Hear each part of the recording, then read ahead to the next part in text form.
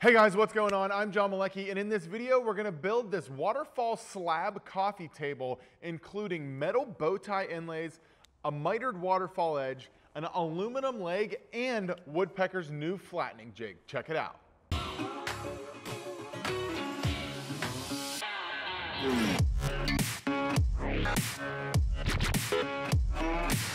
Check it out, guys. I am at Woodpecker's headquarters here in Cleveland, Ohio, testing out their new slab flattening jig. What I'm gonna do is I'm going to cut down this slab to rough dimensions, and then we're gonna test out the new jig. So check it out. This system is pretty simple. You literally have these two rails and then your carriage, and that's about it. So I'm gonna fasten these rails to the tabletop because the table's flat, and then we're gonna get routing.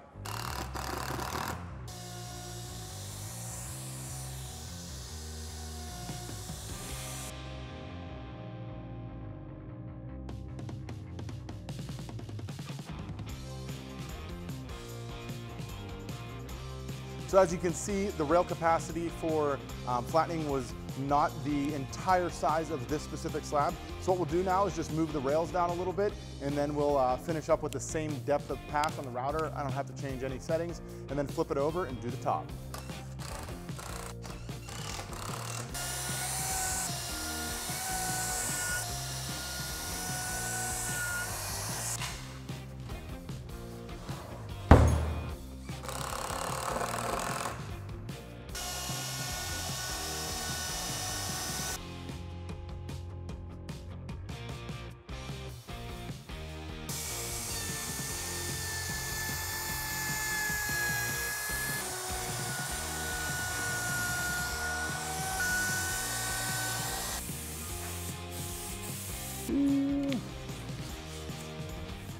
All right, so we're back in Pittsburgh. I've got the slab on the bench. I want to remove the bark from this inclusion just because bark continues to die after a tree is slabbed, and it'll eventually just fall off. So I'm going to use some chisels to do that, but I need to sharpen them up first. So let's get to that.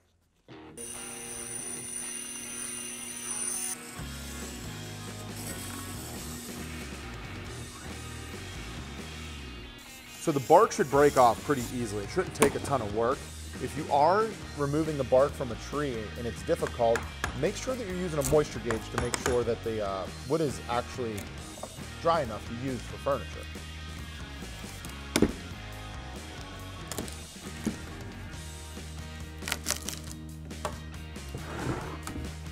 So I'm going to sand it all down to 80 grit because we're using metal bow ties. I want to eliminate as much sanding as I can for down the line.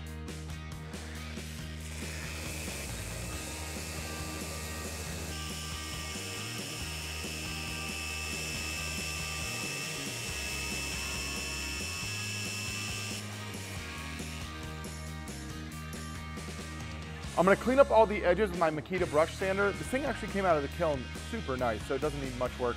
But if you're interested in learning more about this tool, I do have a video, and I'll have that linked in the description.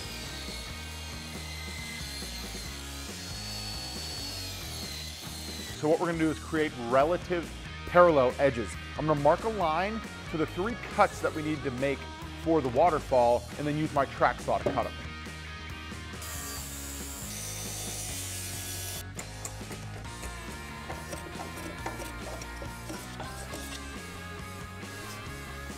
So I want the whole table to be 19 inches high, so what I've done is measured 19 inches from our previous cut. I made another line that's parallel, and now I'm going to cut this in half. I'll do the miters on the table saw because after this there'll be more manageable pieces, and it gives me a much more crisp miter.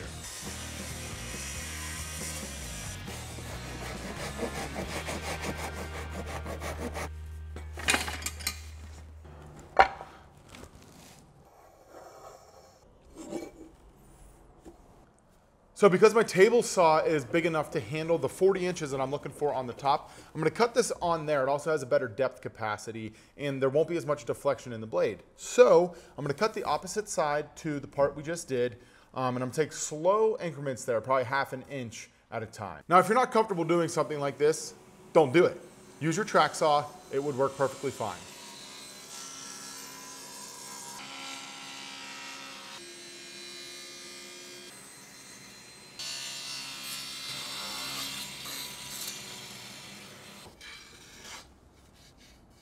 All right, so we're gonna lay out some of these metal bow ties in this gap. I'm just gonna do this by eye. What I'm gonna do is use a pencil to kind of mark where I want them, and I think that's about right. And then I'm gonna take some CA glue to hold these into place while I scribe a line with a sharp straight edge.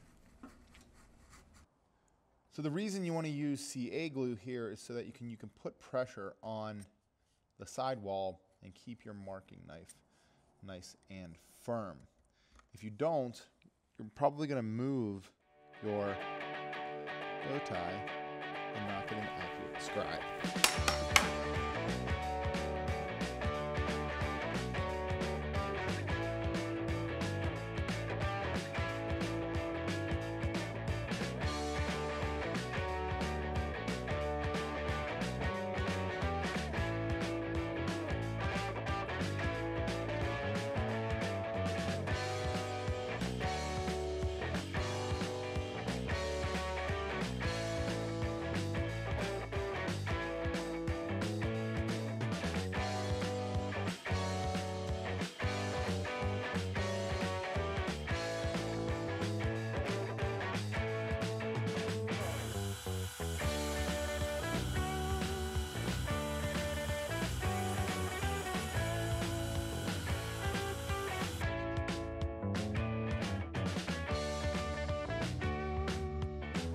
All right, so we're gonna use 2-part epoxy, 5-minute epoxy to set these in the wood.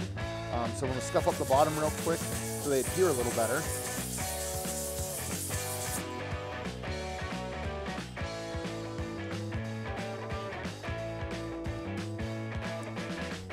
They're so hard to squeeze and it gets cool.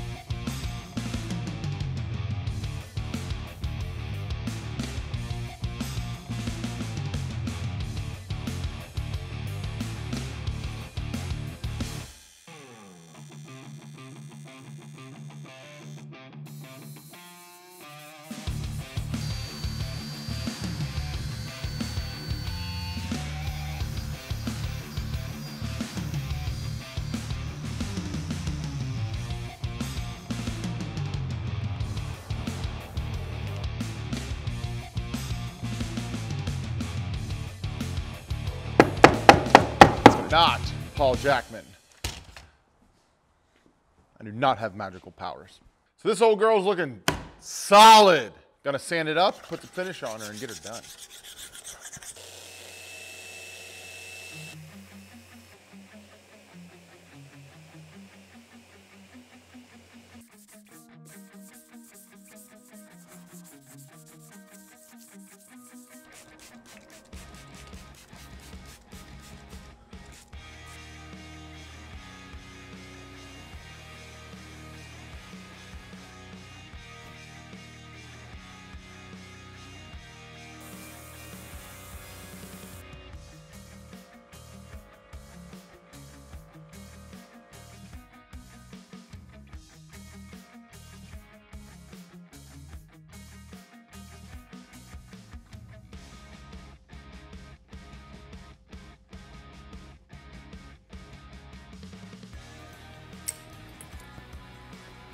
We finished the bottom and mounted the leg just so I could work on it a little bit easier. And now I water pop the top. I'm gonna hit it with 400 grit to knock down all of that soft grain and get some finish on this thing.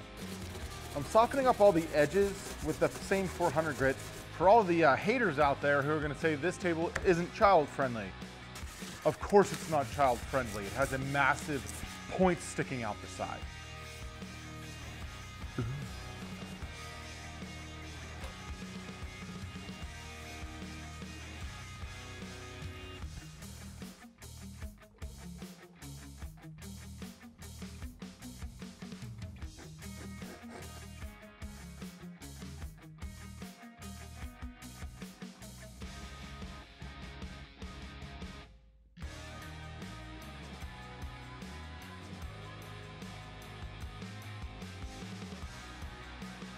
Thank you guys so much for checking out this video. If you want to see another one of my beautiful custom furniture pieces, got one queued up for you right here. I also want to send a big thank you out to Woodpeckers for sponsoring this build. Their live edge slab flattening jig is amazing, and if you want more information on that, I've got a link down in the description. Lastly, thank you one more time for tuning in. Go punch your next project in the face, and I'll see you on the next video.